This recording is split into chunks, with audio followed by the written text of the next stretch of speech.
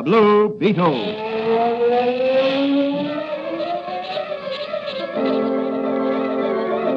Sweeping down upon the underworld to smash gangland comes the mysterious, all-powerful character who is a problem to the police, but a crusader for law. In reality, Dan Garrett, a rookie patrolman, loved by everyone, but suspected by none of being the Blue Beetle.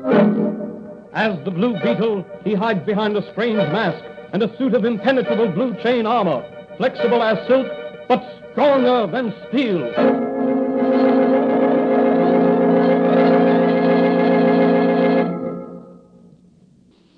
Today's episode of the Fox feature, The Blue Beetle, is the second half of a story entitled Smashing the Restaurant Racket. In the previous episode, Patrolman Dan Garrett learns that the Cosmopolitan Restaurant Owners Association, which has been formed ostensibly by restaurant owners to protect themselves against outlaw strikes, is in reality an organization formed by a group of crooks to extract money from the restaurant owners. In search of evidence and the individual who is the power behind the racket, Dan Garrett, as the Blue Beetle, visits the Cosmopolitan headquarters and encounters two supposedly rival union heads who are working together. By means of a trick, the Blue Beetle is imprisoned in a clothes closet, and as the episode ended, the racketeers were fleeing after setting fire to the building. As our story opens today, the Blue Beetle, having freed himself and also rescued Joan Mason of the Chronicle, whom he found imprisoned in another room, has carried her to the roof of an adjoining building. She is just regaining consciousness. Oh, where am I? You're safe. You're on the roof of the building next to the one where I found you. The fireman will be here any minute. The Blue Beetle. Yes, and you're Joan Mason. What were you doing in that building? Trying to get some information from my newspaper about the restaurant racket. Who locked you in that room? Spike Gibbons. He discovered me looking over some of the association's private papers and locked me in. Said he'd deal with me later. Did you find out who is in back of this racket? Yes, Randall S. Danforth. Civic leader and road construction contractor? Yes. He's in with some powerful politicians. They're planning to use the money they collect from the restaurant owners to buy votes in the coming election and to oust the present administration. Are you sure? Positive. I have some of the incriminating letters here in my bag. That's great. Hey, there's somebody on the roof there. Hello. Are you all right? That's Officer Manigan, one of the firemen. You saved my life again, Blue Beetle. It's getting to be a habit. How can I ever repay you? Keep those papers hidden until I give you the word. That will help me smash this restaurant racket. Hey there, are you all right? Hey, that looks like the Blue Beetle. It is the Blue Beetle. Hello, Manigan. Sorry I can't stay to help you. Take care of this girl here. She's worth a lot of money to the citizens of this city.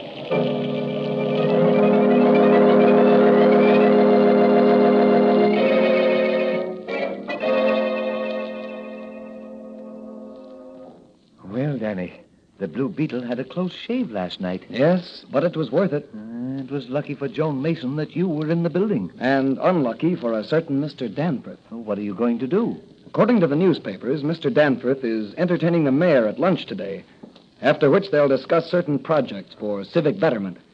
The Blue Beetle is going to drop a bombshell in front of Mr. Danforth at that conference.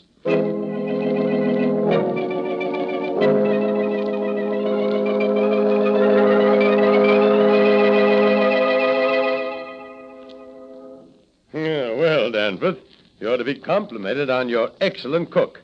That was one of the best lunches I ever ate. You should be a good judge of food, Mr. Mayor. You get around to a lot of banquets. Yes, but I don't get much chance to enjoy them. Well, now I'd like to show you some plans I've drawn up for a safer highway to completely encircle the city. Well, that sounds like an expensive project. Yes, but think of the benefit it'll be to the city.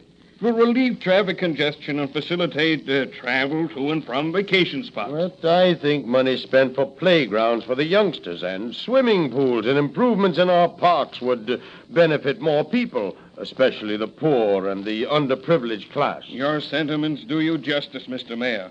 My heart also goes out to the poorer citizens and their children living in cheap tenements and having few places to enjoy some of the benefits the more fortunate of us enjoy. But after all... Hypocrite. Who was that? The Blue Beetle. What are you doing here? Who admitted you to my home? No one. The Blue Beetle enters where he pleases. when there's a crime to be solved or a criminal to be unmasked. Well, then, what are you doing here? The mayor and I are discussing plans for civic betterment. Yes, while secretly you, Danforth, and your gang of extortionists are milking the restaurant owners of money to be used in a political campaign to oust the mayor and the present administration. You must be crazy to make such an accusation. Yes, why, Mr. Danforth has sponsored many projects for improving living conditions in this city. Out of which his construction company has made millions. Well, naturally, but everything has been legitimate. Perhaps, but not this restaurant racket. I can't believe it possible. I know, Blue Beetle, what you have done to reduce crime in this city, and I am grateful. But your present accusations are outrageous. Where is your proof? If you're interested, I'll take you to someone who has letters and documents to prove that Randall S. Danforth there is the real power behind the Cosmopolitan Restaurant Owners Association. An out-and-out racket. That's a lie. I'll stand for no more such accusations. I'll have you thrown out. I'll have the police... Wait. come out. Who is the person who claims to have this proof? Joan Mason of the York City Chronicle. That girl who... Yes, Where is this girl now? at her home. I telephoned her to wait there for a call from me. I'll go with you immediately. Care to face your accuser, Danforth? Well, I'll face her in court. Meanwhile, I'm going to get in touch with my lawyer. I'll put Joan Mason and the Blue Beetle behind bars.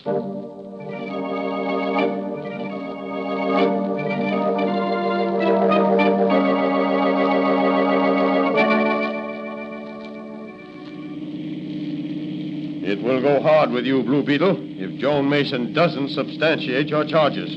Danforth is a rich and powerful man, as well as a respectable citizen. Don't worry, Mr. Mayor. Here's the place. What are all the police doing here? I took the precaution of phoning the police that Miss Mason was in danger before I visited Danforth tonight. But why? I figured he'd order some of his hirelings to do away with her as soon as I disclosed who his accuser was. Well, if it ain't the Blue Beetle, and he's with his honor the mayor, of all things. What happened, Manigan? We caught two thugs trying to break into Miss Mason's apartment. We just sent them away in a patrol wagon. There you are, Mayor. Well, I never have believed it. Officer Manigan, come along with us. You're about to make an important arrest. You mean the Blue Beetle? No, I mean Randall S. Danforth.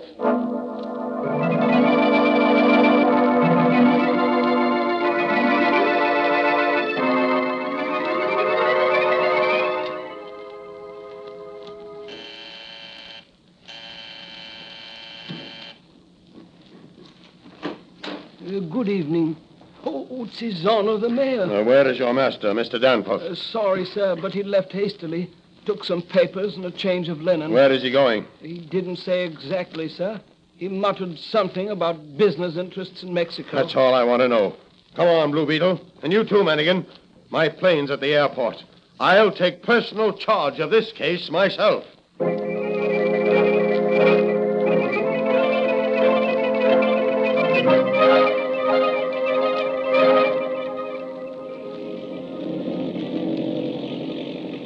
Any signs of a plane? There's something off there to the right. I'll give it a little more gas. You're a good pilot, Your Honor. I was a pilot in the last World War. How will we recognize Danforth's plane? Well, he has an insignia painted on his fuselage, typical of his business. Cross shovels bisected by a crowbar. A double cross. Very fitting. Why did you insist on leaving Manigan behind? Afraid he'd get airsick. Oh, I'll take another look with the binoculars. Yes, that's the plane, all right. We're overhauling her. how do you intend apprehending Danforth? You'll maneuver this plane alongside his. I'll climb out on the wing and transfer to his plane. But that will be extremely dangerous. Danger is my middle name. Are you sure your parachute's on securely? Everything's shipshape. Now hold her as steady as you can, Mayor. I'm going out on the wing. Be careful, Blue Beetle. He may dive or sideslip. Okay.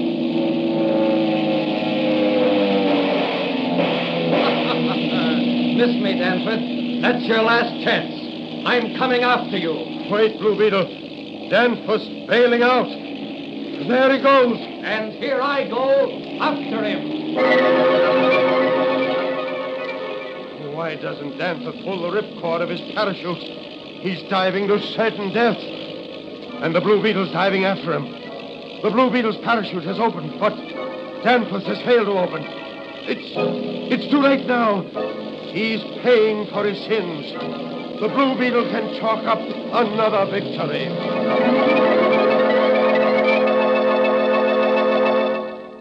Well, Danny, you had a distinguished pilot this afternoon. Yes, and a good one. What about the other ringleaders in the restaurant racket? The police rounded them up, working under the personal direction of the mayor. Is there enough evidence to convict them? Yes, the papers Joan Mason saved from the fire were very incriminating. Then the culprits will be brought to justice. And the restaurant owners of this city will be free from danger of property damage and personal injury. Yes. Thanks to the Blue Beetle, the restaurant racket is smashed.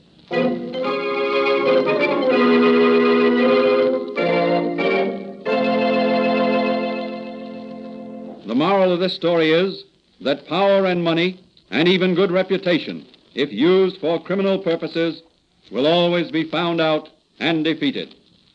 Further adventures of Patrolman Dan Garrett as the Blue Beetle will be presented in the next episode of The Blue Beetle.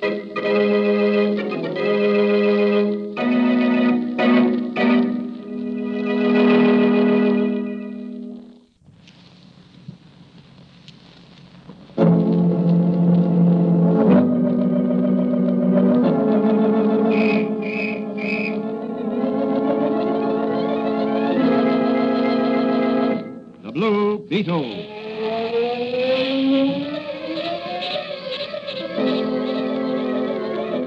Sweeping down upon the underworld to smash gangland comes The mysterious, all-powerful character who is a problem to the police, but a crusader for law. In reality, Dan Garrett, a rookie patrolman, loved by everyone, but suspected by none of being the Blue Beetle. As the Blue Beetle, he behind a strange mask and a suit of impenetrable blue chain armor, flexible as silk, but stronger than steel.